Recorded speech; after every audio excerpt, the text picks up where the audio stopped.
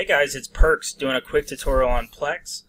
This is just going to be a high-level overview of what Plex is, how Plex works, what my Plex looks like. Not going to go into too much detail about the back-end stuff and how to set it up, but just, quick overview of what Plex is. It's my favorite way to watch media. It's basically software that helps organize and stream your video, music, and photos. Plex is a client-server media player system and software suite that has two main components, the server side and client side. The server side is the back-end media server component of Plex that organizes all your audio, your visual content from all of your personal libraries. And then you can stream it to any player counterpart that we call client. So you could put a client on your phone, on your tablets, on your TV, on any streaming device, and watch the content that's on your server anywhere you are. And so it's really neat. The server basically point at a folder of files on your computer or on your network attached storage, and then you can watch it on the client side.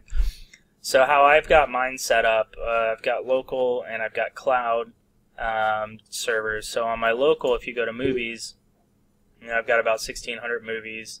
You can sort it by title, by year, by release date, ratings, duration, progress, like how far along you've watched, different things like that. If you click on a movie, it'll show you some metadata that pulls from TVDB, and it gives you the summary of the movie, the cast, here's directed by, etc. Usually there's critic ratings. If you like this movie, maybe you'll like these movies, so it gives you different options.